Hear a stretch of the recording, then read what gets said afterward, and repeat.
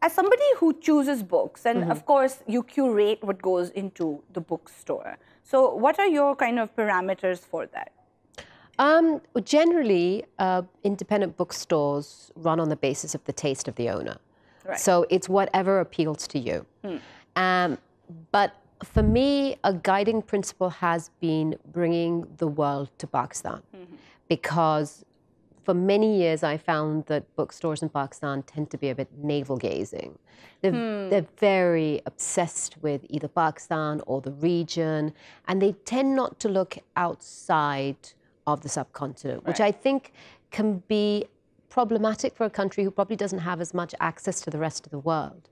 You really don't see what's happening in other countries. You can't empathize with other sort of predicaments coming out of other cultures. And it really does leave you less compassionate to the rest of humanity. So for me, it's important to bring the world to Pakistan and not limit it just to the region.